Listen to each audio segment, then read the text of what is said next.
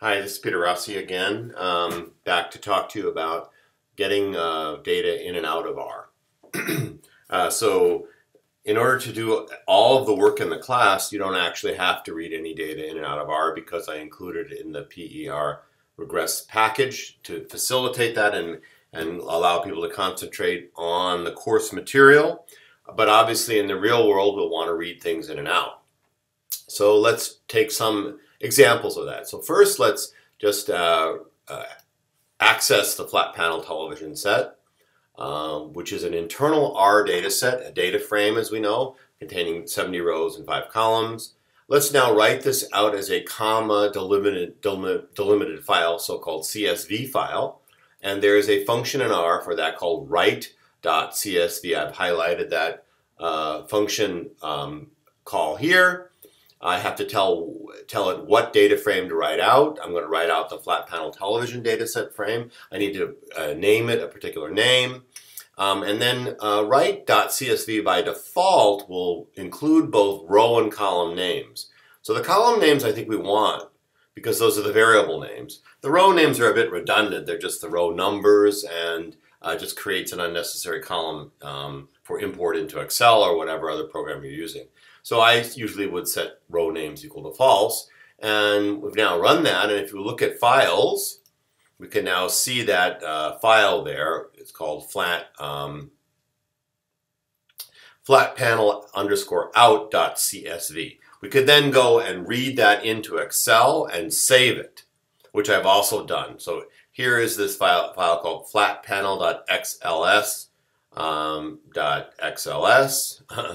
So that's just the XLS version of the same file. I'm not going to go into Excel and read things in. Obviously, everyone knows how to do that.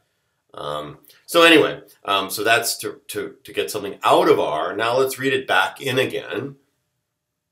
And that's easily accomplished as well with the corresponding function called read.csv, which reads comma delimited or tab delimited files. You can actually specify any delimiter. They're free format files. In other words, there's no particular order columns corresponding to particular fields created in the files. They're just fields separated by whatever the specified delimiter is.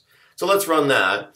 And that's going to create another copy, actually, of flat panel. It says flat panel underscore again, which is, of course, the same data set. I've just basically read it out and read it back in again. Okay. Now, a number of you will want to read in directly from Excel. There's two ways to do this. I mean, to read in from Excel. One is to take an Excel spreadsheet and then save it as a .csv file. Okay.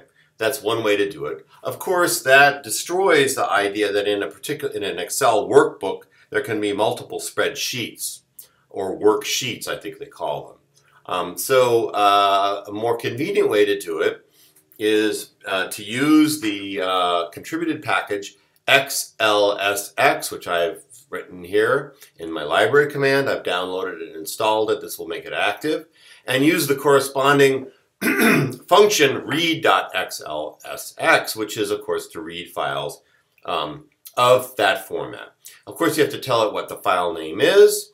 I'm going to say header equal true, meaning I'm going to say this file contains as its first row the variable names. And then I have to tell it which spreadsheet or worksheet within the workbook to read. Since this file only has one, I'm going to say sheet index equals 1. There is also a variable called sheet name, which allows you to specify the string name of a spreadsheet name so that if it is named, typically we would name them by names. So here, what I've done here is to do that. So let's execute that command. Okay, and it's read it in. So now I've actually created 3 copies of flat panel. Flat panel again, which is the one we did by writing it out as a comma delimited file and reading it back in. And then finally, this one that we created by reading directly an xlsx file. And of course, these are all the same. Okay. So that's pretty much all you need in terms of getting in and out vis-a-vis flat files or free format text files or Excel files.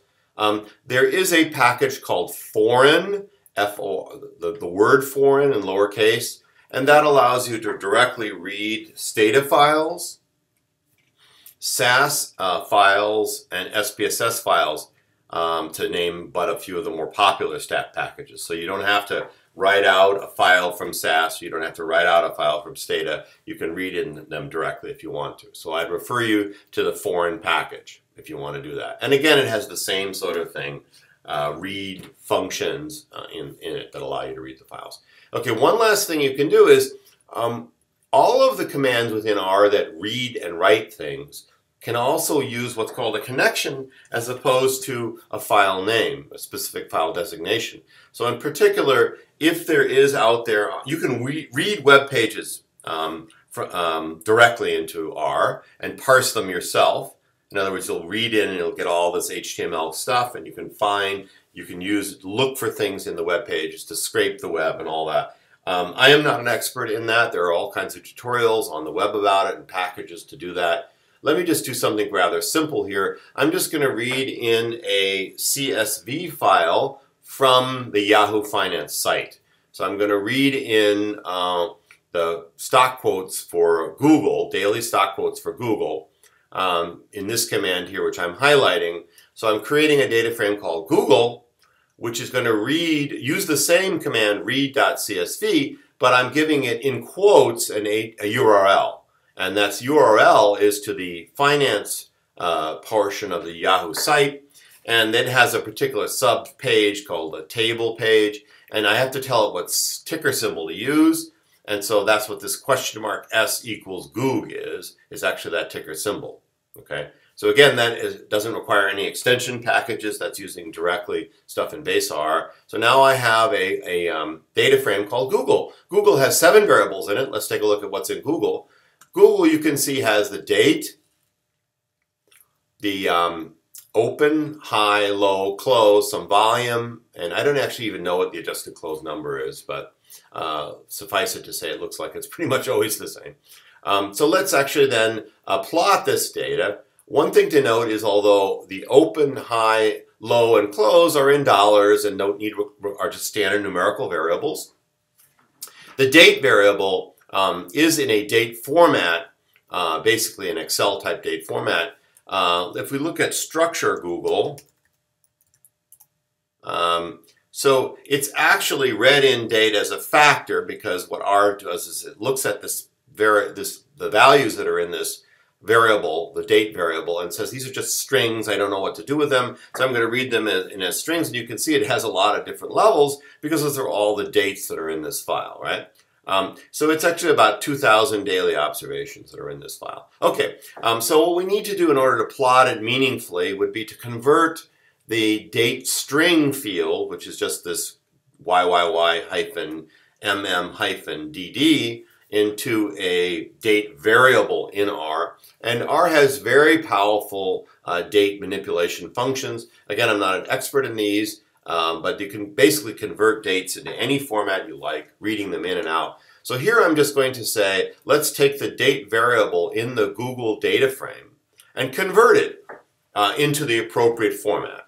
So I'm going to use as.date, which means convert it from something that's a factor, which is just a string variable that takes on a number of unique values, into a date variable. So let's execute that command, and all that's going to do is replace the variable within the data frame with the correct formatted variable. And now just for fun, let's just do a plot of it. So let's plot date versus closing price. I like to have time series plots where I connect the dots with dotted lines, and the dots themselves are, the data points themselves are represented by points. So I'm using plot to create all the dotted lines, and then layering on top of plot, I'm putting points. And I'm making the points a little smaller because there's thousands of data points here. So let's run this command just to see how that's done. Okay, and there is now a time series plot of the Google closing price throughout this period of time. You can see the Great Recession there, the crash, and then the trend since then, which has made so many so-called Google millionaires. Okay, so that's a little bit about input-output into R. you can see it's very, very powerful. I've only scratched the surface here, but I've covered the main things, which is getting things in and out of R as comma delimited files or tab delimited files or free format text files, and how to read in an Excel workbook and reference various portions of the workbook with the xlsx package. So again, have fun with R, and bye for now.